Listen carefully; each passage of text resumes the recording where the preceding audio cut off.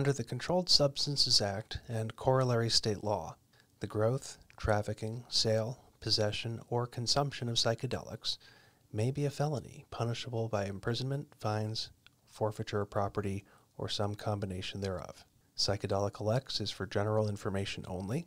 Information provided on the show does not constitute legal advice, nor does your listening to the show create an attorney-client relationship with the host. Hello, I'm attorney Gary Smith, and I want to welcome you to another episode of Psychedelica Lex, the Law of Psychedelics, my ongoing exploration of the question of the law of psychedelics. I have the pleasure of telling you all about a new study that Beckley Foundation is starting, and just about anybody can participate. I'm going to read from their website because they put it probably best. In recent years, the scientific study of meditation and psychedelic drugs has seen remarkable developments, yet few attempts have been made at bridging these two domains of inquiry despite intriguing evidence of overlap between the phenomenology and neurophysiology of meditation practice and psychedelic states.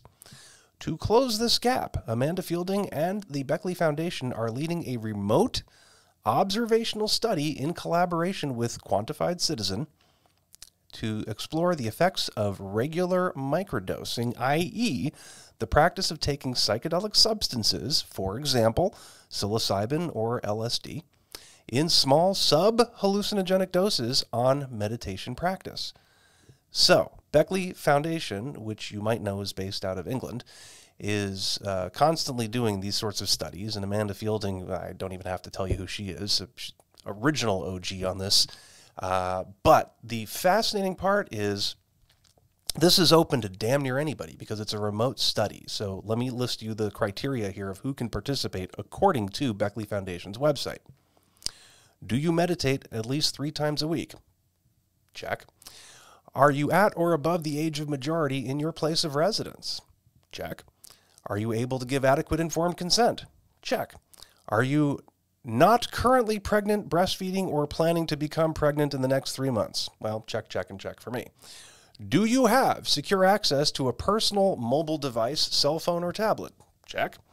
Are you willing to download an app onto your personal device and use it to complete some surveys and assessments for a period of between 0 to 3 months? Check.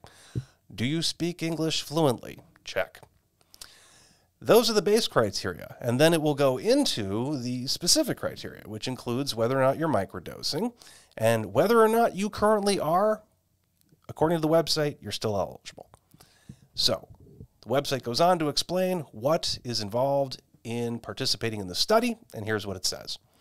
Involvement in this study will include completing an intake questionnaire that will take you roughly 10 minutes to fill out, a study of assessments at the beginning let me say that again, a set of assessments at the beginning of the study, and after each month and at the end of each study for a total of 4 times 20 minutes each. You will be asked to complete a daily questionnaire that will take about 5 to 10 minutes each day. Before you are... I love that they had to put this on the website, but no, psychedelics will not be provided. So don't be looking to Beckley Foundation to supply you the substance. So you're going to have to source that yourself, but if you can, sure, you can participate in this study.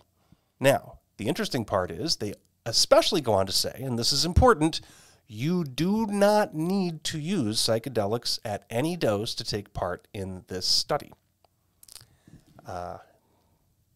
And then the website goes on to explain how you can sign up, and there's a portal you've got to go to and a place to download, etc. But the point is they are looking at sourcing this information, this data, from literally all around the world. You don't have to fly to England or to Beckley Foundation to participate. You just have to go to their website, get the data, get the app, sign up, and participate, and you don't even have to engage in any kind of psychedelic use whatsoever. You simply need to be willing to meditate and answer questions. It's that simple. This is fascinating to me, and I am all in support of this, and I hope you find it fascinating too. And if you want to know more, you can go to Beckley Foundation's website at beckleyfoundation.org. That's BECKLEYFOUNDATION.org, beckleyfoundation.org, and you're looking for the pages that talk about their micro meditation study. Enjoy. Have a question about psychedelics and the law?